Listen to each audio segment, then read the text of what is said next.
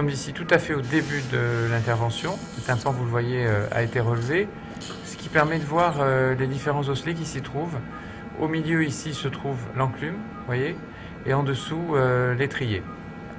So you see this is a right here, supposed to be otosclerosis, although the CT scan didn't show any special things. So we're going to start with this incudiostapetal joint separation and then checking the ossicular chain mobility. Voilà, on va séparer maintenant l'enclume de l'étrier.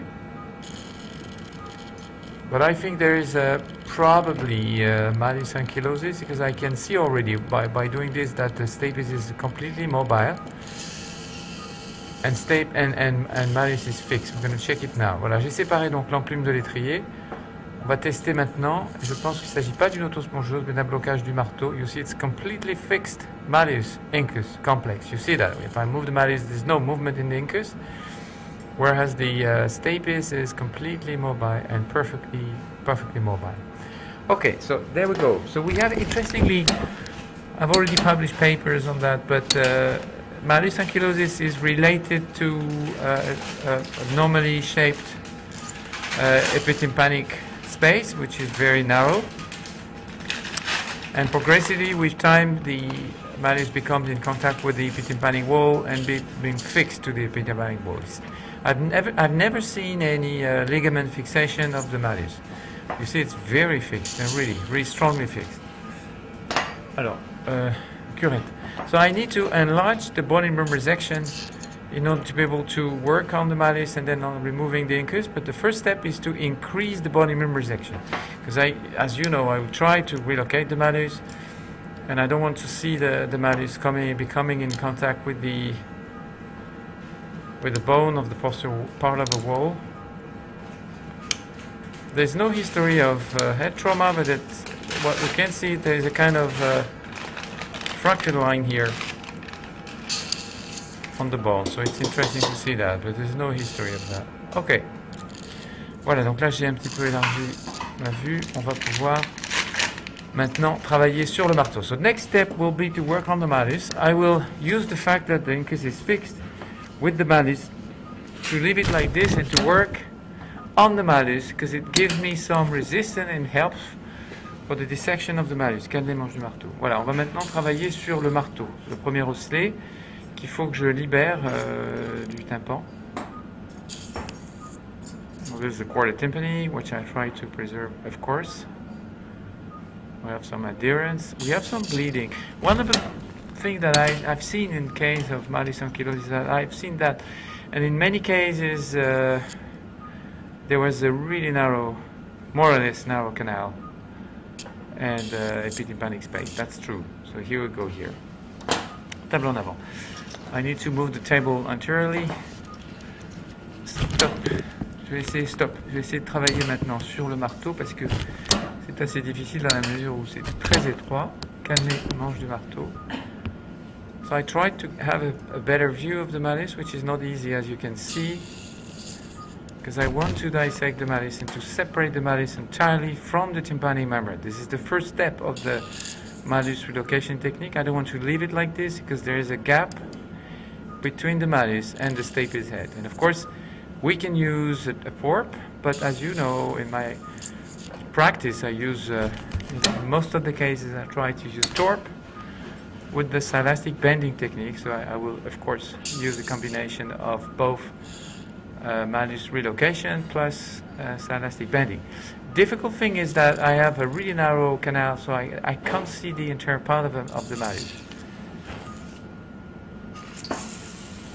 Voilà, donc on va essayer de continuer à séparer ce marteau du tympan.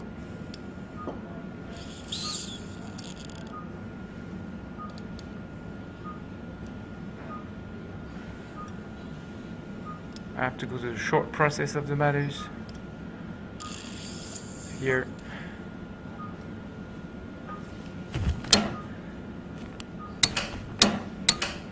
You can see already how much the Malleus is fixed. It doesn't move at all.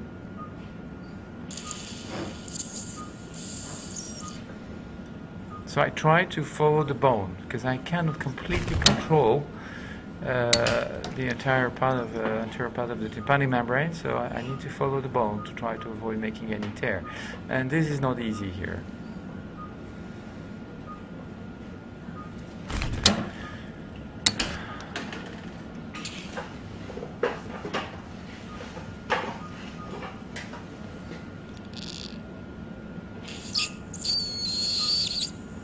Un spéculum de combien ça? 7,5. Ok.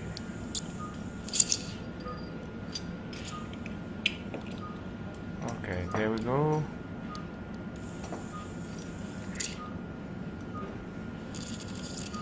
In the past, of course, I was cutting the neck of the malleus and using the mobile part of the malleus, the handle, but I changed back toward the malleus relocation technique. But in this case, because we are very close to the anterior wall, you can see how difficult it is to dissect the malleus.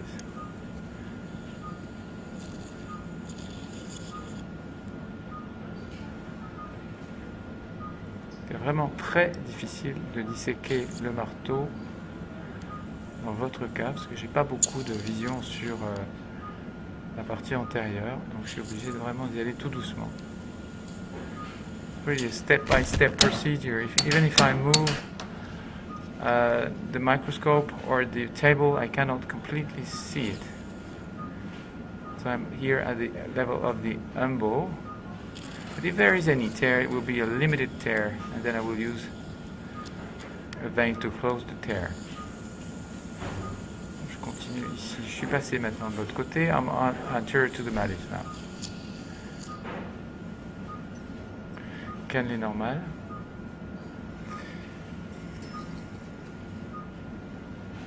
C'est normal ça? Oui.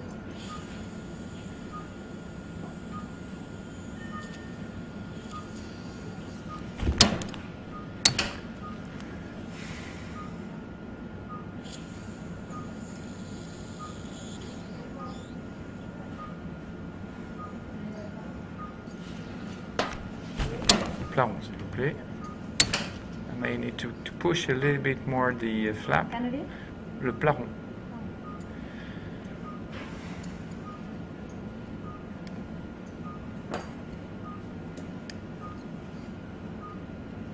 You see, here is the bone of the anterior wall, so we are very close. This is the problem.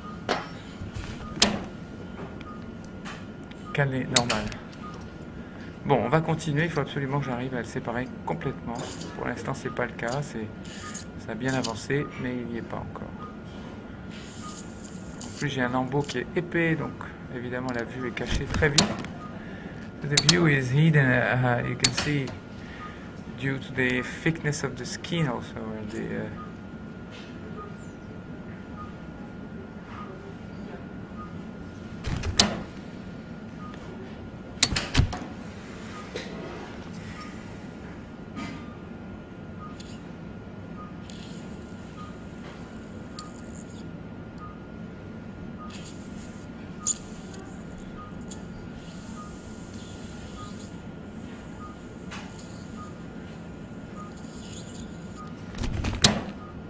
difficult to find a gap. Bon, c'est vraiment très difficile de trouver l'espace là pour pouvoir passer devant.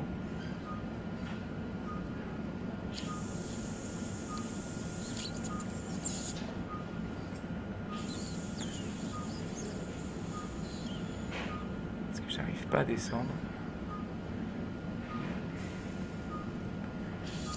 Let's see what we have here. The tympanic membrane. I need to check the tympanic membrane. I may need to drill out this anterior wall if needed. Bon, je vais peut-être être obligé de fraiser un peu d'os du conduit pour pouvoir disséquer le marteau. Ça devient difficile. J'ai pas d'espace du tout. Pourtant, ça devrait passer là. On va essayer quand même. On va voir.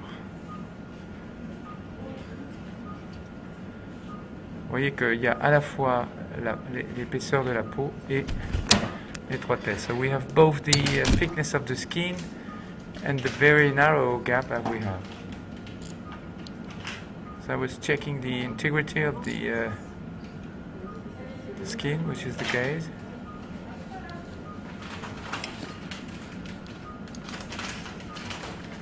Okay, let's drill out this bone because otherwise I won't be able to dissect the Malleus Ankylosis. Décolleur, s'il vous plaît. Il faudra que je fraise un petit peu cette partie osseuse ici parce que sinon je ne vais pas arriver. Je n'ai pas beaucoup à enlever, mais ça va me permettre de gagner en visibilité parce que là vraiment j'y arrive pas. On ne peut pas disséquer le marteau sans risquer de blesser le tympan. Donc là, il faut vraiment qu'on fraise ici, vous voyez, toute la partie antérieure. So I will drill out this area. Not very much. I just need to still a better view of the Malleus Ankylosis. So I just need to drill out the anterior part of a wall.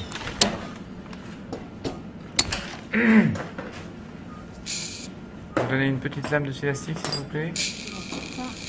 So I will put a silastic sheet to protect the skin and then use a small cutting burr to drill out the bone. Voilà, on va donc fraiser cet os en avant.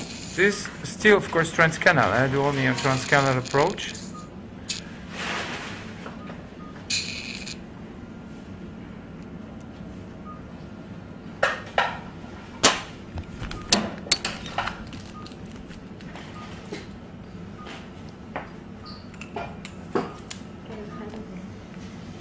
Okay, I'm going to choose a burr.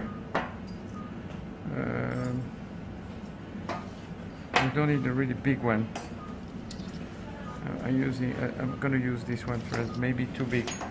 Si c'est trop bon, pendant celle-là, prenez celle-là d'abord. Celle-là d'abord? La grosse.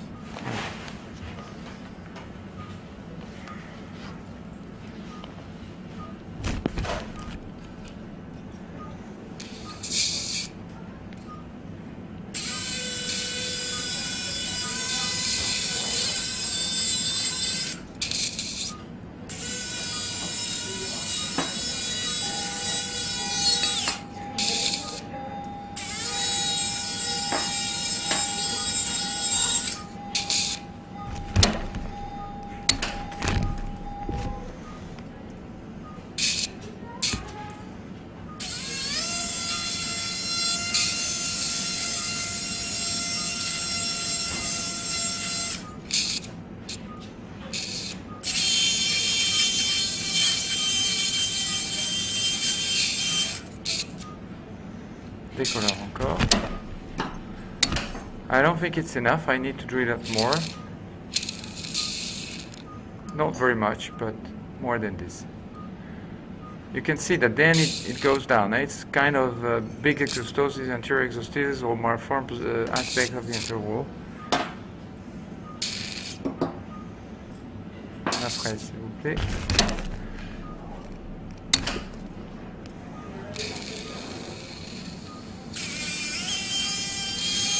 Pas trop, hein, n'arrosez pas trop, je les vois bien.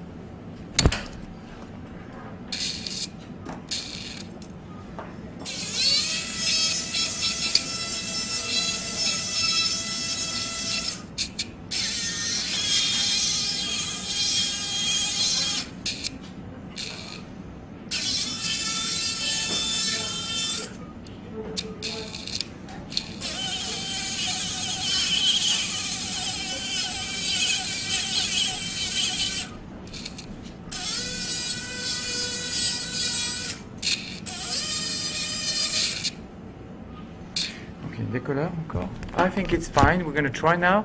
I don't want to drill out too much. We don't need that. So let's see if it's better. If needed, I will drill out more. La pince, s'il vous plaît. Okay, so I'm going to remove now the Silastic sheet and see if I can do something now with the Malleus in a better way. Voilà, je vais replacer maintenant la peau et on va essayer maintenant de travailler à nouveau sur le marteau en espérant que le petit travail que j'ai fait me donne un petit peu plus d'espace de vision sur le marteau, sur le manche du marteau sur lequel j'ai travaillé. Une lame de silastic encore, s'il vous plaît, je la reprends. It's much better now because you can see a little bit of the anterior part of the tympanic membrane. So let's see if it's enough for the Malleus handle. I'm going to leave the... Oh, it's too big. I'm going to remove that. Allez, je vous l'enlève. Table vers moi, s'il vous plaît. Stop. Okay, so let's go back now to the Malleus. Because that was just the preparation of for the dissection. Okay, calmez.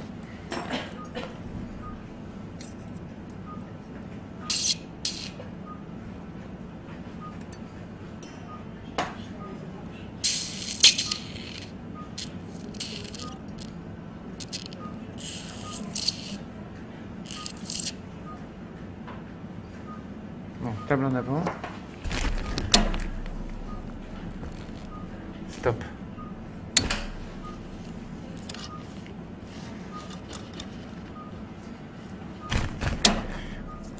Calmez maintenant.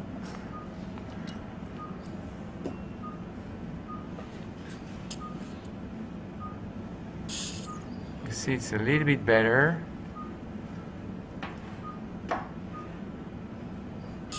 It's not easy, really.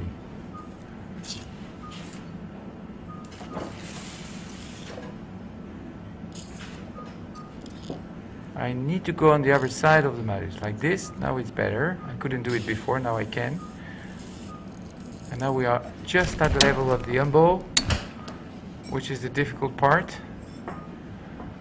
The lower part of the Malleus handle.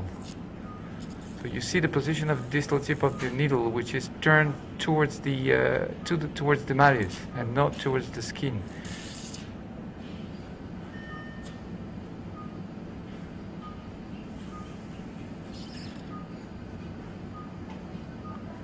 I'm deeply following the line of the bone.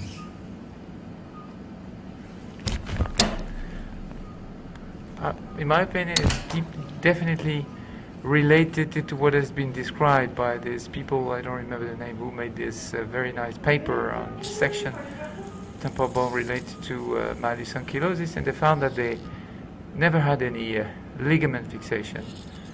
They made something like 200 temporal bone, and they always found that it was related to a poor epitympanic space and not to a ligament fixation. So that's interesting. Yep, there we go. So now the Malleus is completely separated here. So now I need to go to the neck of the Malleus and the head of the Malleus to completely separate the Malleus, and then I will be able to remove the incus. Removing the incus would not be easy in this case, again, because of the very narrow gap we have.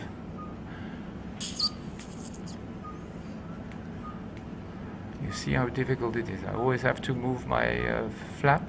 Voilà, je vais continuer à travailler sur le marteau. Ça reste, bon, c'est un petit peu mieux, mais ça reste, vous voyez, très difficile parce que j'ai vraiment pas beaucoup d'espace.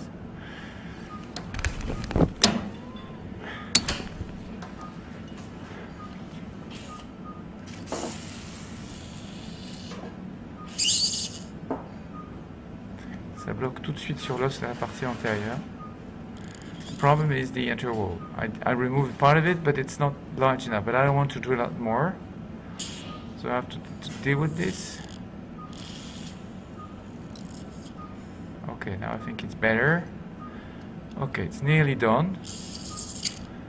And of course I need to check the tympanic membrane, because there's a risk here that there's some tear because of the dissection of the in a such difficult condition.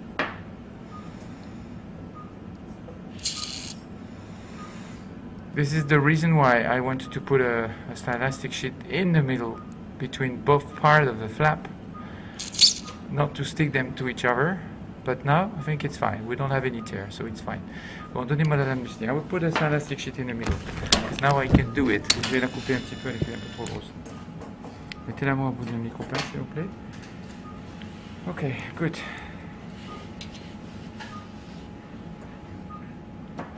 I don't need a big one, just a small one, just to help me to find my cleavage plane.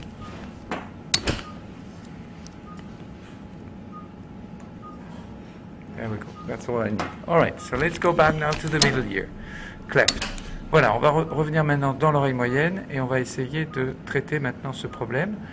L'étape suivante va être donc de retirer l'enclume, et là aussi ça va être assez complexe puisque j'ai vraiment un espace très étroit pour un osselet qui, vous allez le voir, est vraiment très gros. C'est le plus gros des trois de loin. Table vers moi. Stop. Ok, so, la curette s'il vous plaît. I really need to enlarge more the body reamer here because I won't be able to remove the incus there if I don't do it. And of course we cannot do it too much, but I think this will be fine.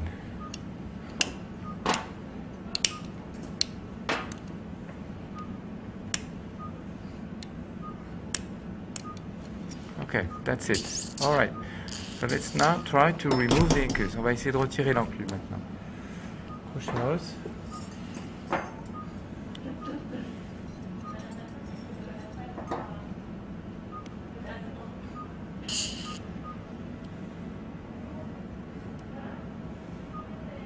Okay, there we go. So of course the incus has been removed, but now I need to remove it from the malleus, from the middle cleft, rotating, luxating the incus.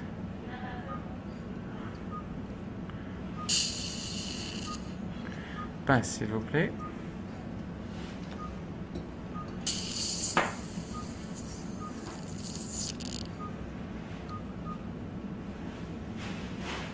Calmez.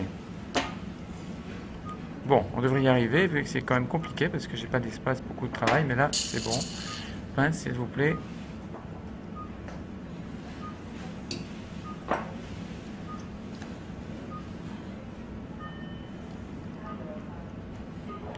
Voilà, donc là, on y est. Maintenant, il faut que je ramène le marteau en arrière. So the next step, the third step for the Malleus relocation technique is to cut the Tympanoplasty tendon. Alors, si vous voulez direct. Voilà, on va couper un petit tendon et ensuite on va pouvoir ramener le marteau en arrière. And at this stage now, the Malleus is still attached by the anterior tympanomelar ligament and by the superior ligament, and as you know, I will overstretch the anterior ligament, crochet. So we put a hook close to the neck, because if I put it too close to the elbow, there's great risk of breaking the malleus. Now I think it's better. You see that now I can relocate it easily, more easily, I would say. And now overstretching the anterior ligament, it's fine. And now I need to determine what kind of reconstruction I will do, what kind of prosthesis I will use, PORP or TORP. I always try to use TORP, but sometimes, if the distance between the malleus handle and the stapes footplate is less than 5.5, by experience, I know that it's better to use a PORP. And I think this will be the case here. Okay, mesureur. Some people will leave it like this because we have a contact between the malleus and the stapes head.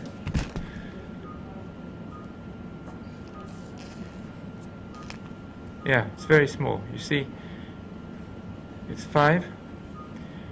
Could be 5.5. Let me see. Calmez, s'il vous plaît. Bon, je vais voir donc si on peut mettre une prothèse totale.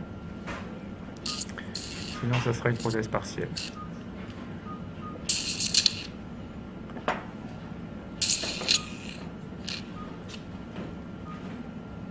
No, I think a TORP. I will use a TORP. Ok. Bon, peut-être en proclip maintenant, s'il vous plaît. Stop. So I use TORP instead of PORPs in my experience because I previously published this comparative series and I have better results with TORP. This is the reason why I always use TORP. Ciseaux, s'il vous plaît. Alright, so next step now for the silastic bending is to cut the stapes tendon. Voilà, donc on va couper maintenant un petit tendon pour pouvoir aller attacher la prothèse à l'étrier, cadener. Comme ça doit être complètement coupé. You can see how mobile is the stapes. Ciseaux encore. I need to cut the tendon completely, which is not the case here. Every step is difficult. There we go. All right. Cannelé. On va retester l'étrier, mais là vraiment, vous avez vu que en le touchant, on voit très très bien sa mobilité. Il n'y a aucun doute, hein, mobilité parfaite de l'étrier.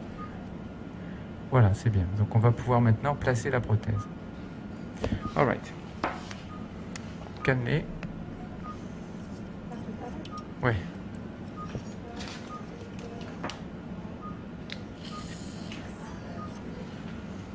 Okay, I was pulling the corded tympani backwards, and now I will cut the prosthesis. This is the Vincent-Grace TORP from Grace Medical.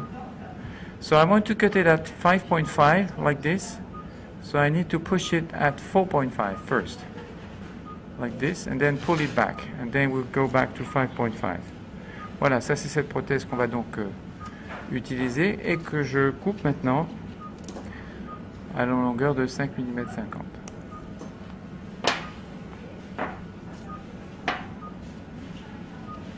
Un petit peu encore. La pince. I need to remove a little bit more. La pince encore, pour couper la pince pour construire. Non, non. Ah, c'est ça. Oui.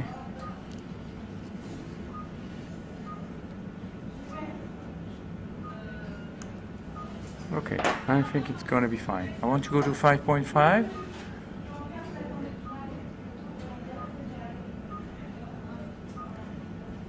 There we go, 5.5 is here. And you can see the Silastic band is already with the shaft. Pince, micro pince. Okay. All right, we're going to do it now. Voilà, il faut donc que j'aille placer cette prothèse avec le petit anneau autour de l'étrier de façon à attacher la prothèse. Pince, s'il vous plaît, pince droite. Pince droite. Pour pouvoir l'attacher à l'étrier, I think I need to... There we go, I think it's better here. Bon, alors on y va, on va placer la prothèse. Now, first step is to place the distal tip of the shoe in contact to the foot plate, which means that at the moment I don't care about the Malleus handle, just the shoe and the shaft of the prosthesis itself. Cannelé.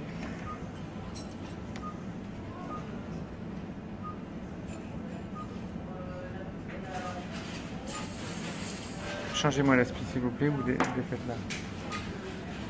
You see how big is appearing the prosthesis in such a narrow middle cleft. Pas beaucoup d'espace de travail. So you see okay, that's it. I'm between the anterior and posterior cruce of the stapes. All right.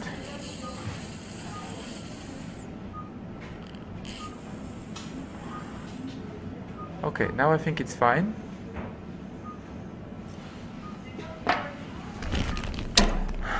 Okay, cannelé encore.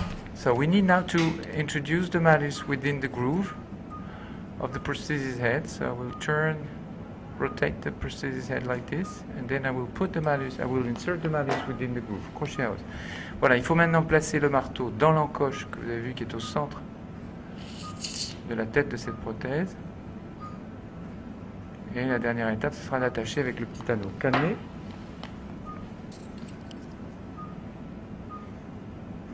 Okay, there we go. It's fine.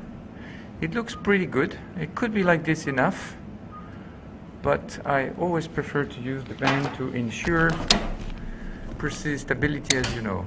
Crochet, s'il vous plaît. Non, pardon, 3 de chouk. Okay, so let's go now and put the band around the stapes. Mettez-moi un 7 là, s'il vous plaît, d'abord.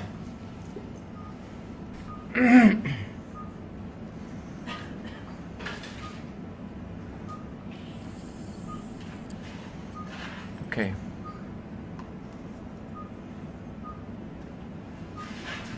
It's not a problem if I dislocate the prosthesis at the moment. I will reposition the prosthesis then. So it goes underneath the tendon. So it's not good here. around the stapes head and underneath the stapes tendon.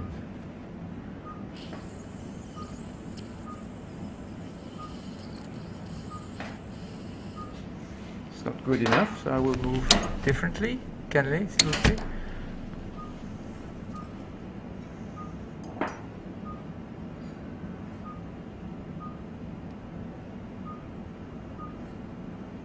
There we go. And of course I do that because the tendon will help for stabilizing the band.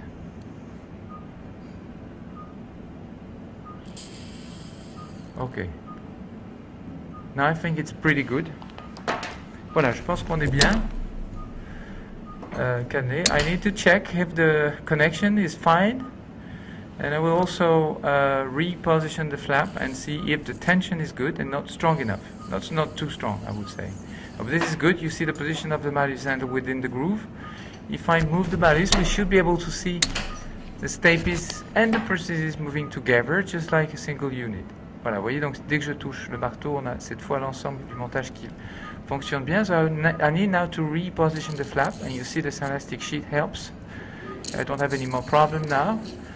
And another checking, because I want to be sure that it doesn't move, and see the prosthesis stays in place with a nice contact with both the tympanic membrane and the malleus handle. So that is good. All right. Voilà, donc l'intervention est terminée. Vous avez vu que la prothèse reste bien dans la position que je lui ai donnée, donc il n'y a pas de problème là-dessus. Pince, s'il vous plaît. On va pouvoir terminer avec la mise en place d'une mèche dans le conduit. Cette mèche, je la retirerai au 5e jour, avec un audiogramme le lendemain, donc au 6e. Allez-y. En sachant que le résultat n'est pas forcément immédiat dans ces types de reconstruction, hein, loin de là d'ailleurs. Donc il faut s'attendre à ce qu'on n'ait pas tout de suite le résultat attendu à la sortie. L'amélioration va s'étaler probablement sur plusieurs semaines. Et nous nous reverrons au 3e mois pour un bilan plus complet. Voilà, je vous dis à très bientôt et merci beaucoup.